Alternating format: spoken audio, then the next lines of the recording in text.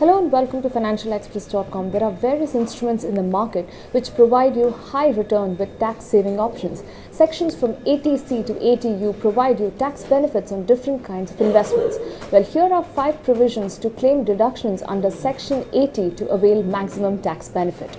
Number 1. It is one of the most well-known sections which offers deductions up to 1.5 lakh rupees. This is designed to provide deductions on various tax-saving instruments which are ELSS under mutual fund category, insurance premium, NPS, etc.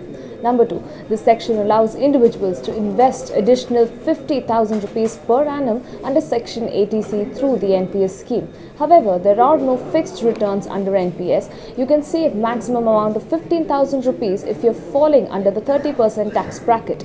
Number 3. The section allows deductions of 2 lakh rupees on home loan interest for a self-occupied house property. You can claim the deductions once the construction of your house is complete. You can save the maximum amount of 60,000 rupees. Number 4. The deduction is available for individuals if you are buying the home for the first time. You can save the maximum amount of 15,000 rupees under this section.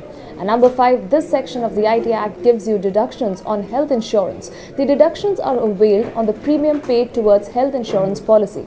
The eldest member of your family whose age is below 60, including self, spouse and dependent children, can claim up to 25,000 rupees. For more news and updates from the world of business, log on to financialexpress.com.